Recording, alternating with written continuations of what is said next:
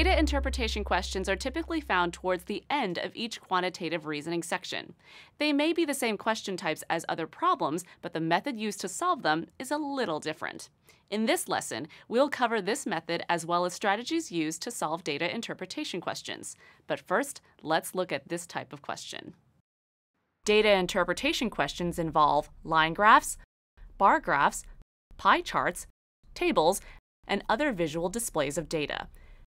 The answers to these questions are always right in front of you in the information provided, but time is often running short. One of the things you're being tested on is how fast you can come up with the numbers you need without making careless errors.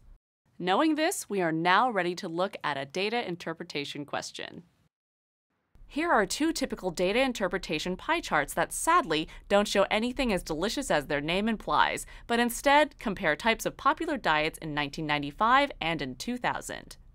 It's important to not get caught up in all the information presented in these visuals. With all that's going on here, you only need to draw specific details to answer your question. So before jumping in to try and make sense of all these pie charts, let's look at the steps we'll use to quickly solve data interpretation questions. Step 1 is to look through the information provided, just enough to get the gist of it. There's no need to memorize it because it's right in front of you, kind of like an open book test. Getting a general idea of what data is provided in which chart, though, will help you find the correct answers much more quickly. Step 2 is to answer the question in the most time-efficient manner possible. Often, only one of the charts will be needed to answer the question, so we can save time by avoiding the chart or charts we don't need. And now, let's go back to our charts and try to apply this method to answering data interpretation questions. These are the two charts we will need to look at for this question.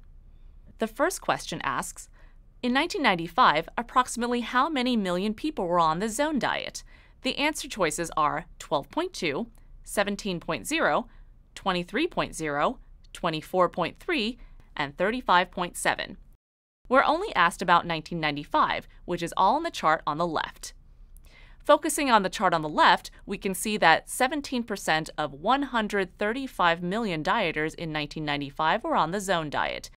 Using the on-screen calculator you'll have during the test, multiply 0.17 by 135, and you get the answer of approximately 23 million people, or the third answer choice. When solving data interpretation problems, be careful to distinguish between raw figures and percentages. Raw figures represent actual amounts. A percentage is simply part of a raw figure. Let's look at another question using the same pie charts. What is the ratio of the number of people on the Slim Fast diet in 1995 to the number of people on the Mediterranean diet in 2000?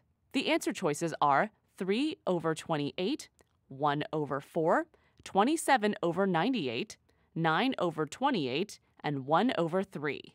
Here, we're asked about both 1995 and 2000, so we'll need to look at both charts.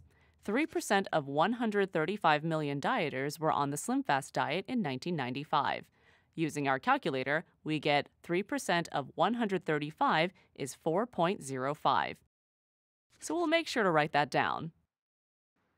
In the year 2000, we see that 6% of 210 million dieters were on the Mediterranean diet.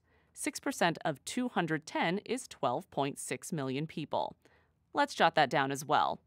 So the ratio of the number of people on the Slim Fast diet in 1995 to the number of people on the Mediterranean diet in 2000 is 4.05 divided by 12.6, which rounds to 0.32, or 32/100.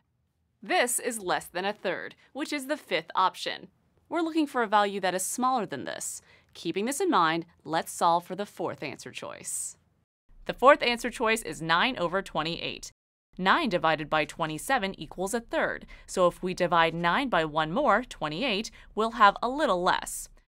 So the correct answer is the fourth choice. In this lesson, we used efficient and methodical ways to get the correct answer quickly, and you'll only get better at solving problems with more practice.